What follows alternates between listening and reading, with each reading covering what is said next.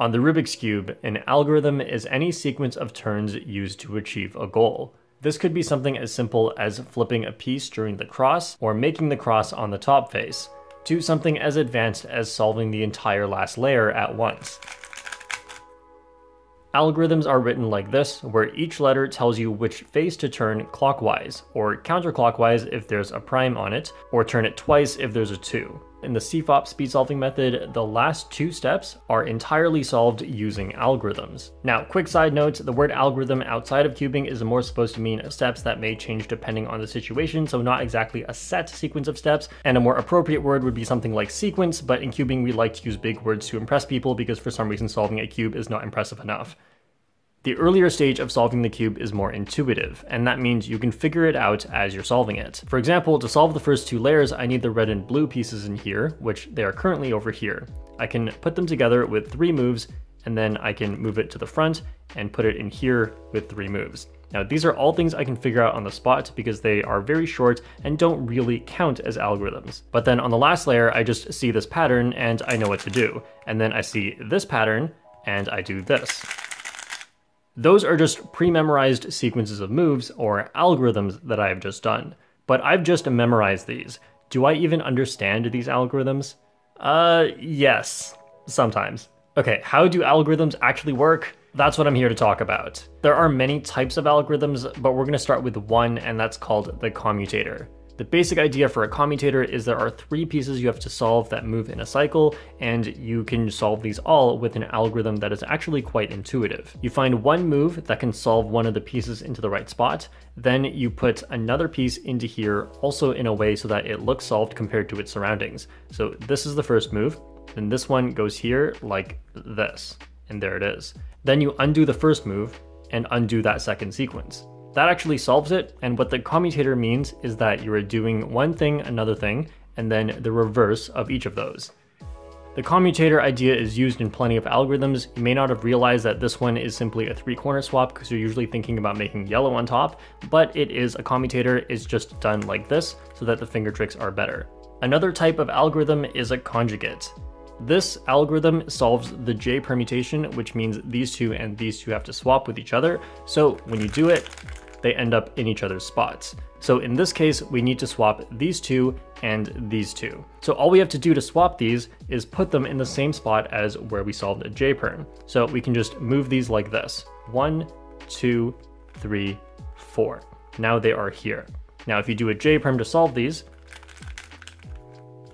and then undo those 4 moves, 1, 2, 3, 4, then you will solve that case. That is a conjugate because we're doing a setup move into an algorithm and then undoing the setup move. That allows us to solve a variety of cases using the same base algorithm. Another type of algorithm is destroy and repair.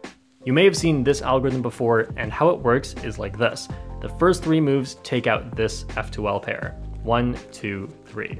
So what we've done is we've destroyed F2L, but we're going to repair it, just obviously not the same way because that would do nothing, but we're gonna repair it a different way. And how that's done is by moving the pair further away and then moving it all back in like this.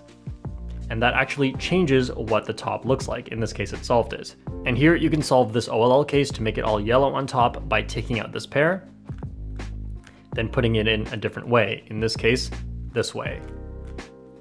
You can get pretty crazy with the idea of destroy and repair, and it doesn't just apply to the F2L slot. Sometimes you can mess up multiple F2L slots and then try to put them back together, and sometimes what you're destroying is OLL and then you're solving it with a different OLL case. Okay, so you can see why break and repair doesn't destroy the previous step, because you then go and repair it. But why does doing this sequence of 2 OLLs lead to solving this PLL case specifically? How does it all work? Well, here's the thing, I don't know. I mean, I can do the algorithm really slowly and trace over all the pieces for you and show you where they all ended up, but that's not really an explanation, is it? It's a proof that the algorithm works, but it doesn't give you like a satisfying reason why it works.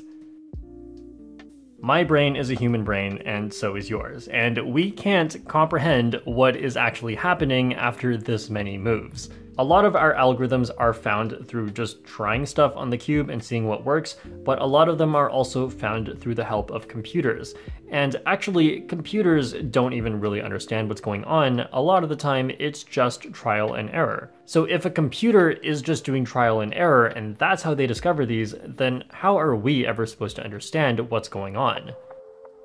I can understand how a few moves work, but with each move that you add to an algorithm, there are exponentially more possibilities to how many cases can show up as a result. There are 43 quintillion possible positions on the Rubik's Cube, and if that number is hard to visualize in terms of people, it would be like if every person on Earth had their own Earth. That's how many positions are possible on the Rubik's Cube, and how many moves does it take to reach that many positions? You only need a maximum of 20. All that is to say that the complexity of a Rubik's Cube as you go up in number of moves is simply too much for a human brain to completely understand.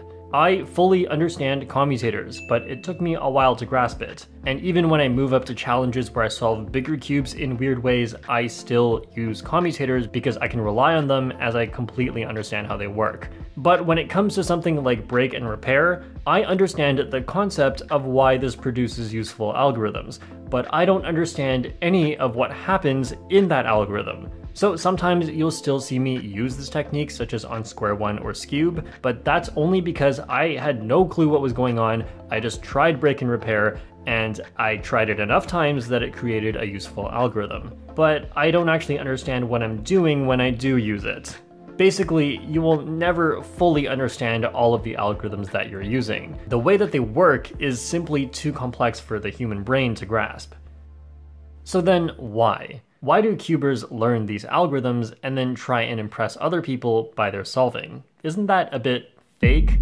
We don't really know what's going on, we're just memorizing it. Speed cubing is less about the cube and more about the speed. And if all you think that means is move your fingers really, really fast, that doesn't matter if you're doing way too many moves for something that can be solved in fewer moves. Or if you do a cube rotation to force easier finger tricks rather than just using more creative finger tricks that allow you to solve the case faster. You also want to avoid something as simple as changing your grip on the cube, as that is time spent not turning. Make sure that while you're doing one algorithm, you can watch the fast moving pieces on another part of the cube so you can begin the next algorithm without having to pause. Oh, and were you trying to figure out where each piece goes to know what algorithm to do? Well, just look at the colors on the front and that should be enough to tell you what to do, right? So, do cubers just memorize algorithms without even understanding what they do? Yes, for part of the solve. And memorization is only one of many aspects. Just memorizing the algorithm is not what's going to make you fast. You do have to memorize some stuff, and it may be a little painful, but that's how you gain access to an entire new world of possibilities.